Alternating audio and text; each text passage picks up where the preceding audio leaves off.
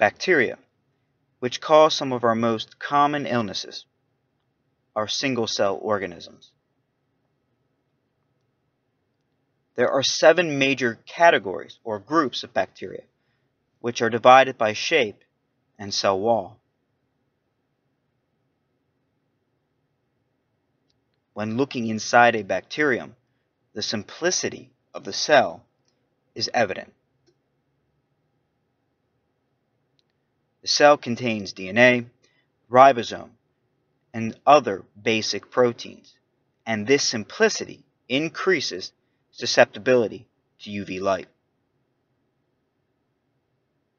UV-induced DNA damage can affect how proteins and enzymes are produced, having lethal effects.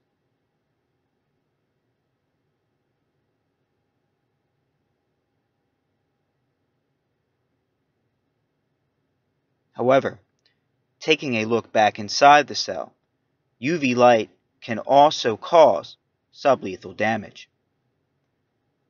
UV light can increase reactive oxygen species production, which can react with the cell wall.